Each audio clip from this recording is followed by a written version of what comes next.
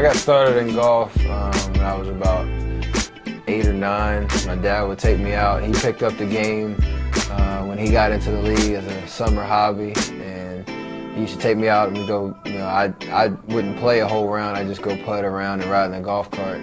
But that kind of sparked my love for the game.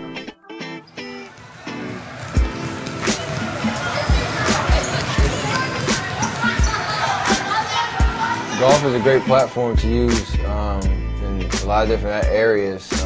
Everybody either plays or wants to play, and it's just a venue that you can bring people together for charity tournaments and for fundraising events. And I've been able to help start 2 annual golf tournaments, one in Charlotte where I grew up and one in the Bay Area where I play basketball now, so called Thanks USA.